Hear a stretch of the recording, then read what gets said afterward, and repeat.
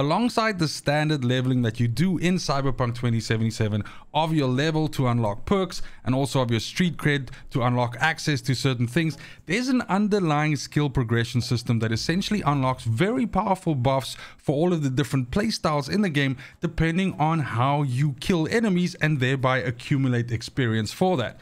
Now, there are some very efficient ways that you can level up these 5 different skill trees, and that is what we're looking at in this video today. When you open up your character tab, you'll notice there's a button in the bottom right hand corner here that mentions skill progression, and this is the system that I'm referring to. So as you can see, there are 5 categories here: Headhunter, Netrunner, Shinobi, Solo, and Engineer. And all of these can be leveled all the way from level 1 to 60. And along the way, all of these will unlock additional perks for you and additional buffs to certain things within the game. And each one of these in a way represents a specific style of playing the game. Now, it's absolutely beneficial for you to have all 5 of these categories fully leveled to 60 because that will be the maximum benefit to your character.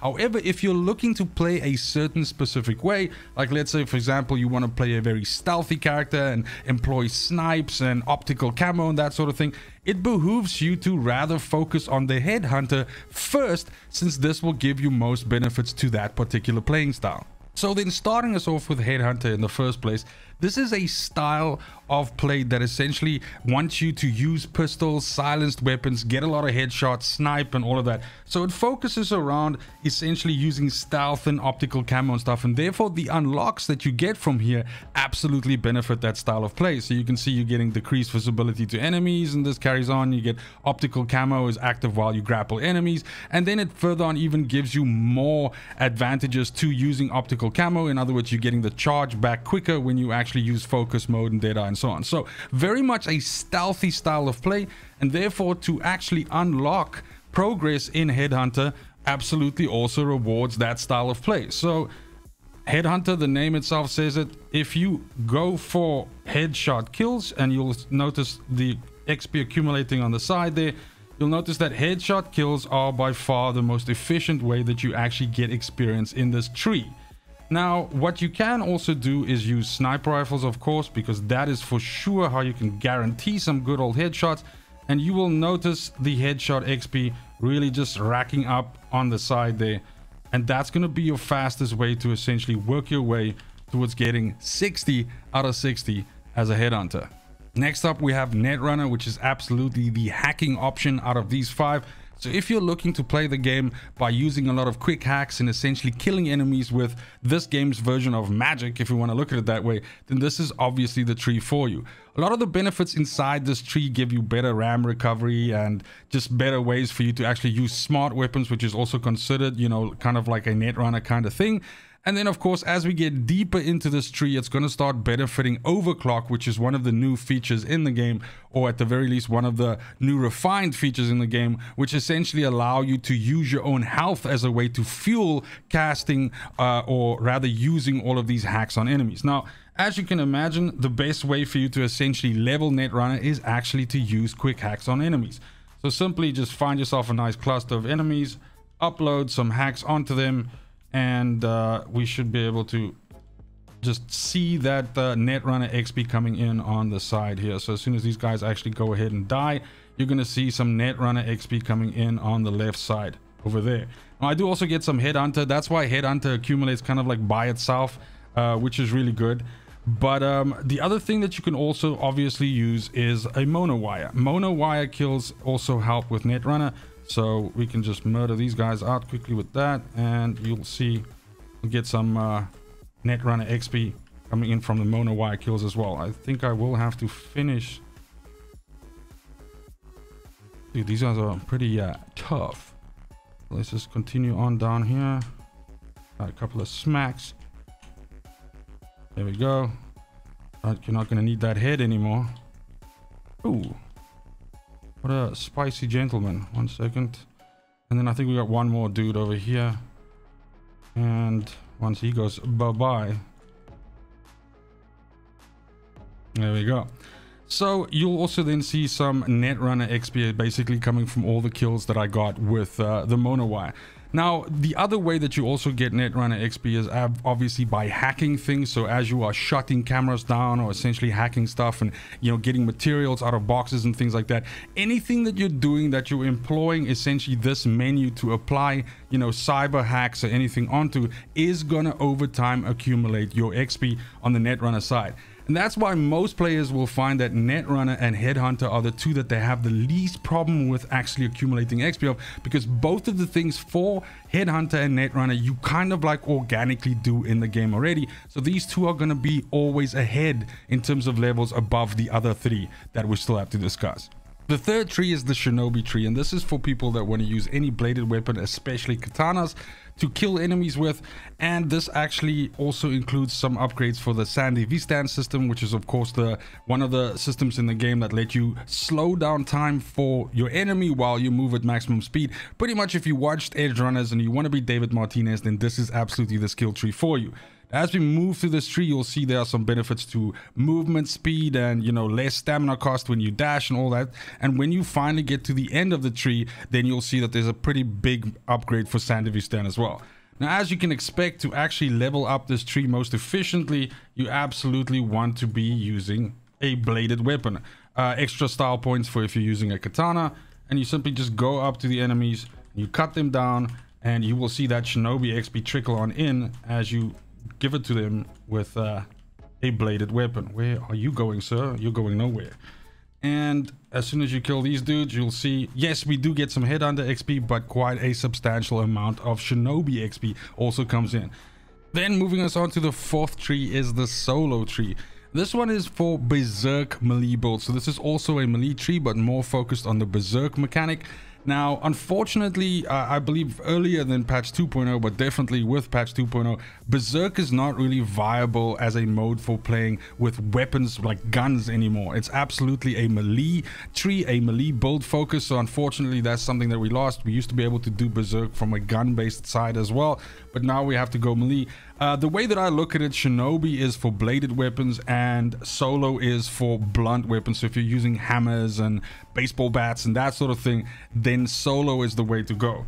Now, solo also benefits shotgun playstyles as well. So as you look through this tree, you'll see that some of the things in here, you know, benefit things like gorilla arms and, you know, blunt combat. Also using your fists, of course. There are a couple of things here which increases your, you know, survivability and basically your ability to deal more damage and actually siphon some life when you do finishes. And then last but not least, we have two pretty big buffs right at the end here for Adrenaline Rush and for Berserk. So as mentioned, this absolutely does suit that tree. As you can imagine, the way to level up this tree is there's really three different ways you can go about it that are very efficient. You can either just run around and beat people with your fists or with a baseball bat, or like I said, any blunt weapon, or you can use shotguns.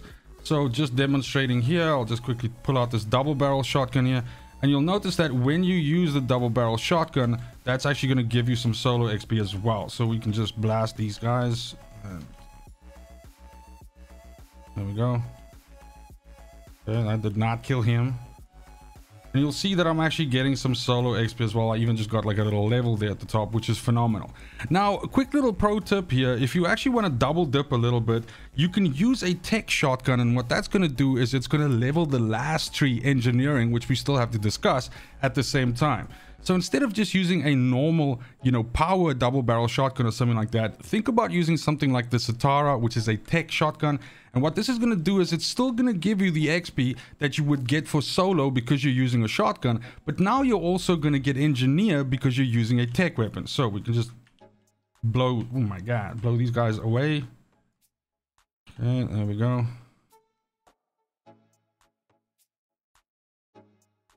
Okay, dude, did I not murder this person down here? I did believe they were dead. Okay, we got the last one here. Hold on. And there we go. And now what you're going to see is I'm actually going to get solo XP and I'm going to get engineer. So this is a cool way for you to essentially level both at the same time, because solo and engineer are, at least for me, and I think it might be for you as well, the two ones which take the longest to level. So you should absolutely do it this way. And that last but not least brings us to the engineer tree, which is our final one. Now, the engineer tree, technically speaking, has benefits for a lot of different things, but overall its flavor is that of a tech weapon tree. So if you're planning on using a lot of tech weapons, then absolutely you should be investing into this tree.